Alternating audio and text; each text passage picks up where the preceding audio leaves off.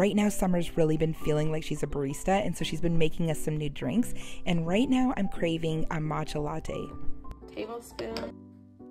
Make a little paste. Just a little pasty. We added 1 tablespoon of honey, and then we got this oat milk because it had a little bird on it, let's be honest.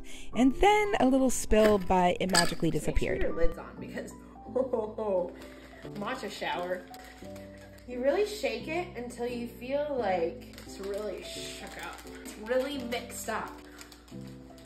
Okay, there's no more honey on the bottoms. Oh, look at that. Beautiful pour over. Cold foam. I can never make it properly, but we're gonna try it anyways. We're up. And we go to town with a milk frother. Get it frothy, really until it's doubled in size. Until you see the air. Oh yeah, baby. She looks really bubbly on top. And, oh, get the foam. Get it in there, baby. Oh, foamy goodness. And that's your drink, ladies and gents. Go for it. There was a lot of anticipation, and she came through. That's good. Is it good? You did a good job.